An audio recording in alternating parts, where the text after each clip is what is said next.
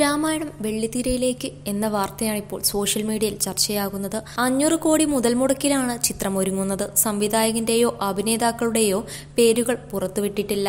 രാമായണത്തോട് പൂർണ്ണമായും നീതി പുലർത്തുന്ന ഒരു ചിത്രമായിരിക്കുമെന്നും 3 ഭാഗങ്ങളായി ചിത്രം വരികയെന്നുമാണ് റിപ്പോർട്ട്.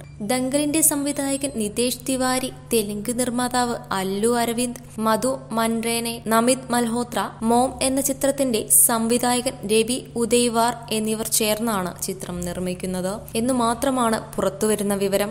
അടുത്ത വർഷം സിനിമയുടെ ചിത്രീകരണം തുടങ്ങും. 2021 ചിത്രം പുറത്തിറങ്ങും. കൂടുതൽ വിവരങ്ങൾ പുറത്തു വന്നിട്ടില്ല. മോഹൻലാലിനെ നായകനാക്കി VA ശ്രീകുമാർ മേനോൻ 1000 കോടി രൂപ മുതൽ മുടക്കിൽ മഹാഭാരതം എന്ന ചിത്രം പ്രഖ്യാപിച്ചിരുന്നു. MTയുടെ രണ്ടാമൂഴം എന്ന ചിത്രത്തെ ആസ്പദമാക്കി ചിത്രം ഒരുക്കുമെന്നായിരുന്നു സംവിധായകൻ പറഞ്ഞിരുന്നത്.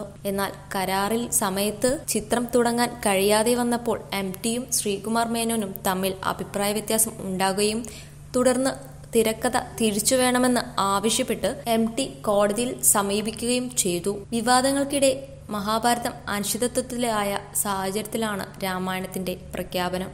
You're watching me on metromatinee.com. On metromatinee.com. metromatinee.com. Subscribe for more videos. Subscribe for more videos. Subscribe here for more videos. Subscribe now. Thank you.